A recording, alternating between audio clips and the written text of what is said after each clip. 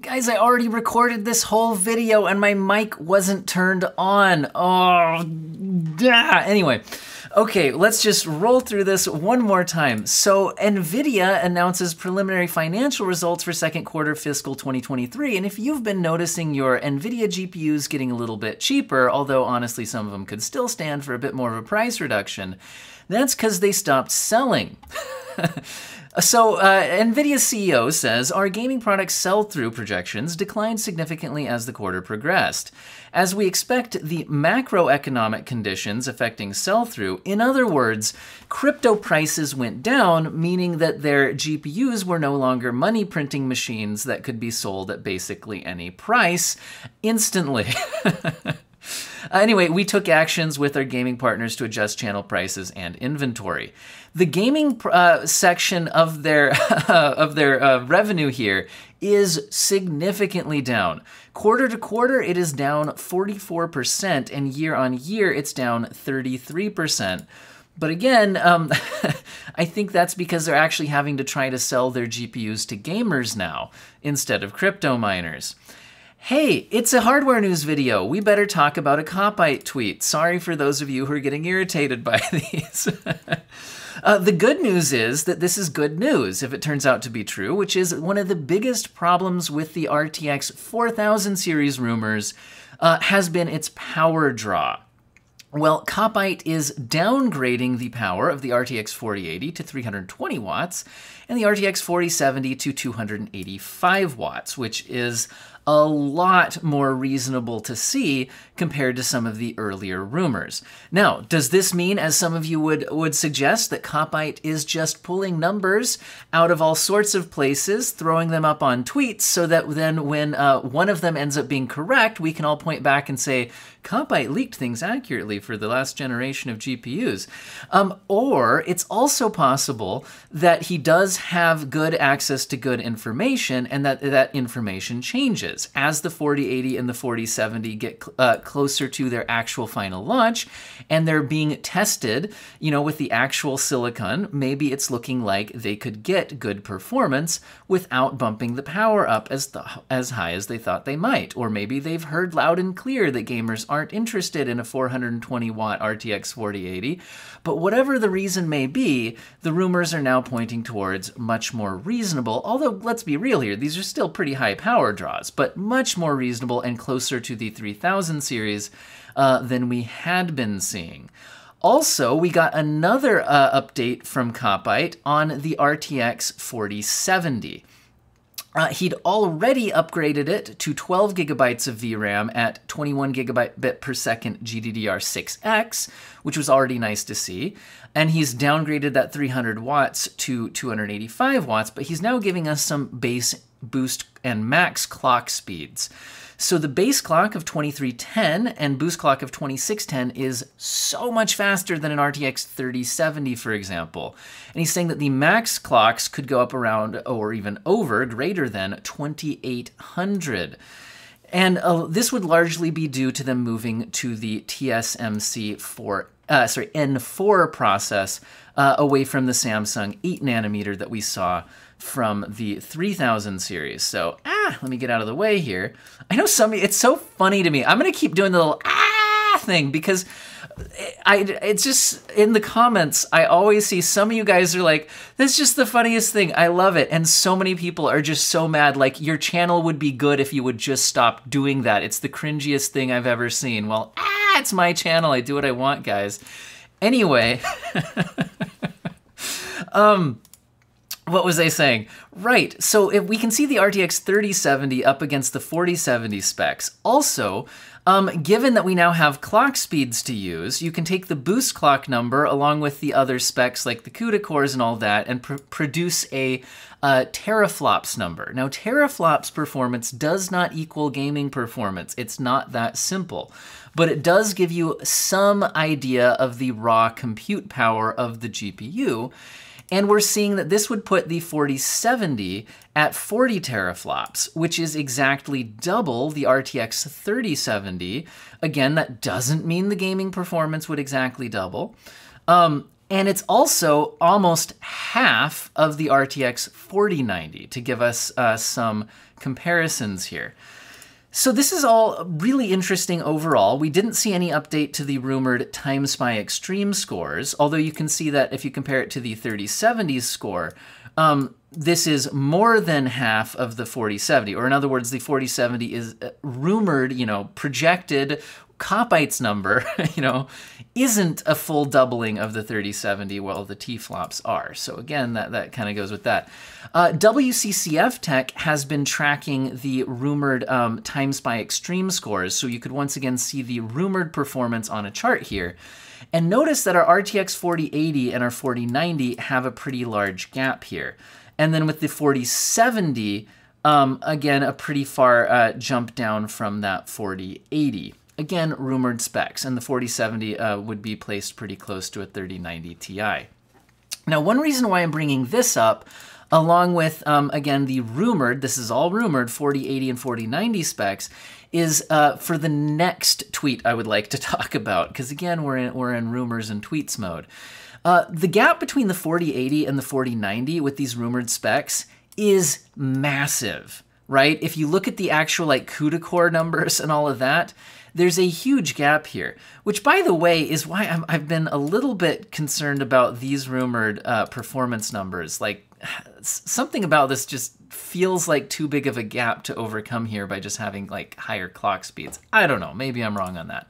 But the point is, there's a large rumored gap between the 4080 and the 4090, much larger percentage-wise than we saw between the 3080 and the 3090.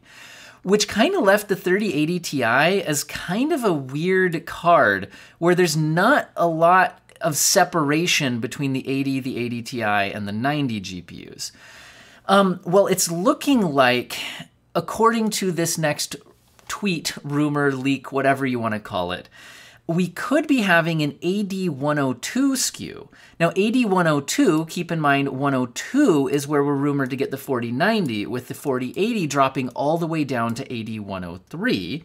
And again, in the previous generation with Ampere, the 90 and the 80 class cards were all on the top-end GPU with just cut-down specs, whereas this time around we're seeing the 4080 dropping a full GPU configuration down. Well, it's looking like this rumor is pointing to an AD102 skew that we haven't seen yet that has 20 gigabytes of 21 gigabit per second. That would have to be GDDR6X, I would assume, 320-bit bus, all of that. Now, this is from Kitty Yuko, who Video Cards is saying you may remember as Kitty Corgi. I think I vaguely remember some leaks from Kitty Corgi a long time ago for the previous generation, but I will say that I am much less familiar with the track record of this leaker, so let's take this one with even more of a grain of salt than we do the Copite leaks. But it does make absolute sense for there to... Now, Video Cards is just putting the 4080 Ti label on this because, hey, if it's better than a 4080 and worse than a 4090, we would probably see that called a 4080 Ti. That would be reasonable. And if you look at those specs compared to the 4090, this is way closer to a 4090 than it is to a 4080. So if this ends up being true, it would this would lend itself to NVIDIA trying to have a much bigger jump from the 4080 to the 4080 Ti than we did last time around, and again, just getting bigger product segmentation overall. I'm hoping, what I'm worried about here is that if maybe we don't see the 4080 MSRP creep up, too high. I would be surprised if we didn't see it go up to at least $800. But if we see 4080 Ti pricing like this, all the way up around that $1,200 mark, like we saw with the 3080 Ti, I'm wondering if NVIDIA is trying to shift more of their performance higher to keep the, especially initially, the competition with the 3000 series cards that they still need to sell. Don't put too much pricing pressure on that, which is bad for the consumer if we see it. But anyway, this also shows us the rumored power draw decreases and all of that we saw from the previous rumors. Again, 100 watts down on that TGP number that we're seeing there. Now, let's jump into some AMD rumors. Now, these look pretty good. I mean, one thing is let's talk pricing. So we're seeing Greymon, our Digimon over here, who leaks all sorts of things, especially seems AMD related, saying that he's heard the price of the 5800X 3D will have to reduce next month because Zen 4 gaming performance would be competing with that. Now, do we know anything about Zen 4 pricing? There's been a few people trying to predict it. Here's the latest thing I've found.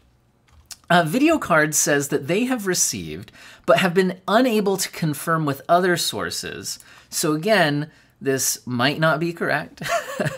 They've received this picture of the Ryzen 9 packaging. But I don't care so much about what that package looks like. I care a lot more about the information that apparently came with it, which was phrased like this.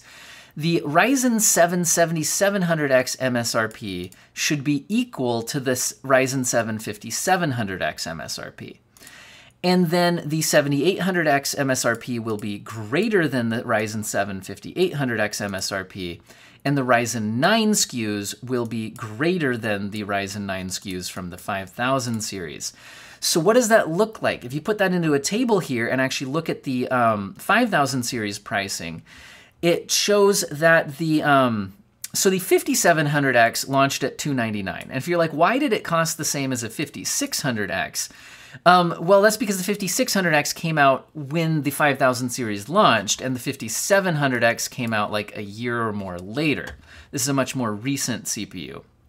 And came in at that price because the prices on the rest of them had actually fallen by that point. But that's good news because the rumor is that the 7700X will be part of the initial launch of the 7000 series. So if that actually came in at $299, that's at least a lot better than when we saw the Ryzen 5800X coming in at $449, like we saw with the 5000 series. So it'd be really nice to see this, also especially because for the more value-oriented gamers, the 7600X is going to be, should at least be the value proposition. And if the 7700X is coming in at $299, then the 7600X would have to come in below that, which is nice because the 5600X came in at that $299 number. Now, I would love to see something as low as $199. We'll see. We don't apparently have any information on that. And again, we're seeing the 7900 and 7950X will apparently cost more than their predecessors. So we'll see what happens. Overall, if some of you guys are wondering, like, should you wait for these to release? I mean, maybe. You can get some really good gaming performance already with the 5600 Non-X. And we should see a jump here, but I don't think from a value proposition, the initial launch is going to be very, very good value for this. We'll see what happens. I think you're going to have to wait a while for prices to come down for this to be compelling for a value-oriented, like, 7600X build. Because here's the problem. The Ryzen 7000 series, again, will be launching with DDR5 memory support, and DDR5 memory is still more expensive than DDR4. And then also, usually initially, the higher-end motherboards launch first, and we don't get the cheaper ones until later on. So I really don't think you have to wait if you're kind of thinking, should you wait for these? I'm not saying you couldn't. And if you're going for a higher end build, then maybe waiting for these would make sense. Now, we do have some information regarding motherboards and memory, by the way. It's looking like some reviewers are actually already getting shipped their X670E motherboards for testing. And that's also getting us to dig into some of the memory support and speeds. So a lot of information is coming out on that. I think one of the more interesting things I saw here was WCCF Tech reporting that DDR5 6000 memory speeds will be the sweet spot for AMD Ryzen 7000 because that's the best you can do with 1-to-1 Infinity Fabric ratio. Now, I don't want to go too far into the weeds on this overclocking stuff before these boards are even out there. But basically what's happening is if you have to go past the DDR5 6000 speeds, you'll have to drop down to a 1:2 infinity clock ratio. And that would increase the latency, which would probably not be good for your gaming performance. So you can go to higher bandwidths, but they won't be ideal for gaming performance, according to what we're seeing here initially. And speaking of people getting their hands on these boards and digging into it, we're seeing reported that it looks like Oneismus, if I'm pronouncing that right, has dug into the BIOS settings and is reporting on some of the overclocking features that will be available for Zen 4, seeing active memory timing settings features with memory target speeds, max infinity fabric frequency at 3000 megahertz, L-clock frequency control, VDDIO voltage control, lots of stuff, VPP voltage control, U-clock mode, PBO and curve optimizer. All of those look like no changes from the anyway, I'll just keep going fast here. We've got the timings per channel, A, B, C, and D extreme memory profile. XMP and EXPO operates in 2 modes. There's a low latency and a high bandwidth. I think that relates to what we were just seeing here, where I think DDR6000 is where you get the low latency, and then if you go past that, you'll probably get into a higher bandwidth, but worse latency kind of thing is what I'm expecting there. Active OC tuner with 2 settings. Async CPU PCIe clocks, lots of stuff, host clock, CCX controls, lots of stuff. I don't want to, like I said, spend too long here, but I link all my articles in the description. So feel free to dive into these 2 WCCF Tech articles if you want more information about these settings. Now, do we have anything coming from the Intel side of things? Well, they posted this massive Arc GPU article on their website, but when I dug through it, there was basically almost no new information. I think this is the first time I've seen this render of an Arc A770. Yay! And then it looks like the gaming bus is still happening. So it looks like the Arc gaming truck is still going to be coming around, although to where? I don't know. But if you want to get your hands on an Arc GPU without infecting your computer with its software, maybe you can find the Intel Arc truck somewhere where you could play with one. I mean, it could be fun to mess around with at least, although I don't know if you should buy one.